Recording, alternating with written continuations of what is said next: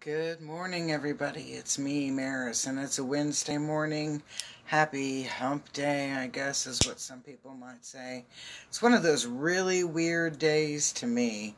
It's like, yeah, it's been a strange day. I've been trying to get gas coming in from the Indian capital of the world all the way into the city, and yeah, it was a trip. But I will say this, the Valero on the west side of Chickasha off of 62 has the best meatloaf sandwich. Just saying, it was really good. And I'm glad today was not a day of fasting, because then I would have broke my fast. But let's start with some smudging, and I just kind of want to clear some of that strangeness of Wednesday through there. So here's some smudge for you. And here's some smudge for me.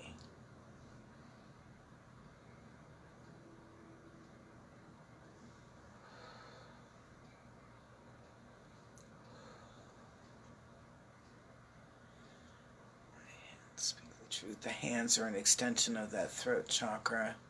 If you're into chakras, just an FYI.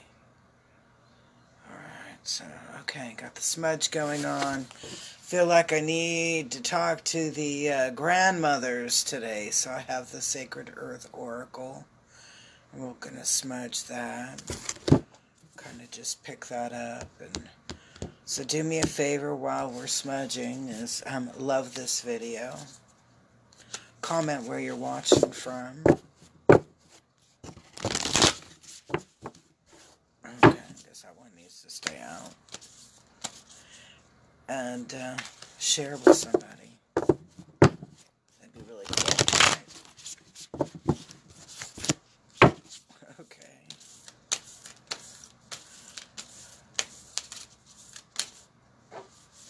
Alright, okay, so we're getting some cards. They're flinging themselves out. Okay, and we'll just go one more go around. Okay, there. Okay, I think that's probably sufficient, so. Ooh, okay, so we're using the grandmother's deck. We're going to get a little Wednesday wisdom going in, and I'm laughing, okay? Because the first card, to me, is kind of fitting. Yeah, considering that she who ate a meatloaf sandwich on the way into work, and it was really, really, really good. This is about moderation. Not having excess or an underserving of things, but moderation. So bringing things in at a even and steady pace. This is about bringing things in at an even and steady pace. That's an interesting little card there. I like the hummingbirds. Okay. Our obstacle, is expectation. Are we expecting too much from what we're providing? Or are we expecting too much from others? That's an interesting thought. Because sometimes we're investing this energy, especially like in a relationship, a business partnership, and are our expectations in alignment with what's going on in that aspect? So that's a really interesting obstacle, is to be looking at your expectations and asking if you're being realistic. And then the cool part is this has become our help or our assistance, and it is perspective. And this is where we have the opportunity to examine our perspective and see if it is in alignment with truths or beliefs. I would like to think of it as a form of cognitive flexibility when we are allowed to, we give ourselves the ability or allow ourselves to sit and put ourselves in check in aspects to review, are we doing what we should be doing or could be doing, would be doing? Are we happy in what we're doing? So this is, kind of interesting. So, the energy's coming in and saying, okay, you need to put things into moderation and look at them. Are your expectations in alignment? Are they realistic? And is your perspective in alignment and realistic as well? Alright, so I'm going to say this one makes me laugh a lot because this is discernment upside down. And I'm just going to say this. Okay, so some of us are going to be in this point, and it's kind of like you recognize every single one of those red flags. And you know that every one of those red flags are pretty valid, right? But you choose to ignore those red flags. So this again is going in with your expectations. So even though you might verbalize that yes, you are in alignment with your expectations and you understand that people can only provide what they want to provide, this card right over here states to me when I look at it is that we still think that we can fix something, even though something doesn't want to be fixed. We still feel like we can fix something, even though that something doesn't want to be fixed. Okay, so be mindful of that. This is going to change that relationship. And it's going to change it in a way that it will not go back to its original cool, groovy state. Now, and you're all like, oh, man. And I'm like, okay, we always have opportunity. Chance favors a prepared mind. But what I'm looking at when I see this formation is I see that there is a change. And that change creates a scenario that will not let it go back. That you can't what is that called? Backstep into, or, try to change something through there. God, this is a horrible analogy, but this is like the best analogy that I can come up with when I look at this formation card. This is like, let's say you're in an accident and you literally lose a limb. You literally lose a limb. That there is very little that you can do to bring that exact limb back.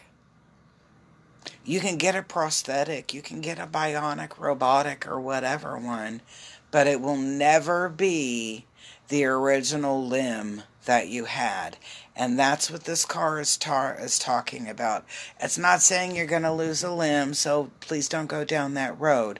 This is in regard to a relationship or relationships. It's saying that there is such a big change that creates a new formation, a new path, but it inhibits or prohibits, will not allow you to go back to that original relationship. That's how big of a change that it is. It's a really, really strong change through there. All right. And what I'm looking at is on that change that it does create a lot of imbalance or instability. I'm not picking up like a negative aspect on it. I'm not picking up a negative aspect, but this is what I do pick up. It's kind of like going to the fair, and it's your first time at the fair. And you've never been through those little sideshows. You know which ones I'm talking about. Like the one like the bearded lady or the baby born with fins. That kind of stuff. And you're looking on the outside and you see all of the advertisement for it or the paintings for it, and it creates this like, oh my gosh, kind of cool feel. So a part of you has fear, and the part of you has this extreme excitement because you want to see something really odd and strange, eccentric looking. And so you're having this little bit of a chaos, but it's almost, and I wouldn't even use the word chaos, you're having this kind of strange excitement going on inside of you because you really don't know what's going to be on the other side of that door when you walk into that little sideshow carnival thing. Okay? So, and it has to be your first time. It can't be where you've done it before and you're just like excited to go see that weird stuff. No, it's like that very first time because you really anticipate seeing that baby with fins. Okay, come on, baby, flip. All right, there we go. All right, so that's what I'm feeling through there. I'm not feeling a negative imbalance. I'm feeling like that excitement. Things are exciting, and I'm feeling kind of giddy, whatever with it. Like on a broken teeter-totter. It's something, all right, so this change in this relationship is something that you have never experienced before. And your reaction to it catches you off guard because it is not the way that you would react to something when you've played out similar scenarios in your head. And I got this like flash of Fabio. You know who Fabio is.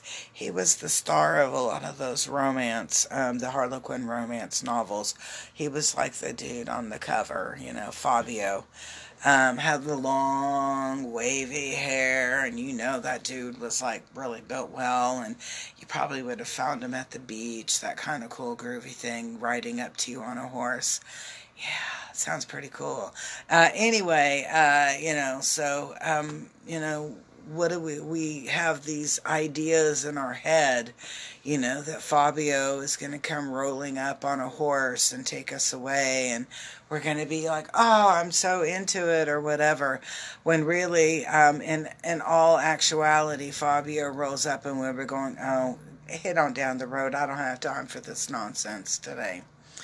Whatever it might be, but the reaction that you have to this change in relationship or ships is a reaction you have not anticipated. So always anticipate the unanticipated, right? Chance favors a prepared mind, and as long as you know that you have some change coming up and where it's leading to, you have the opportunity to make better choices for a more successful outcome. So I hope you enjoyed today's Wednesday Wisdom. I'm like looking for my drink, and I don't know what I did with it, so I gotta go find it. So peace, love, and harmony. I hope to see you very soon.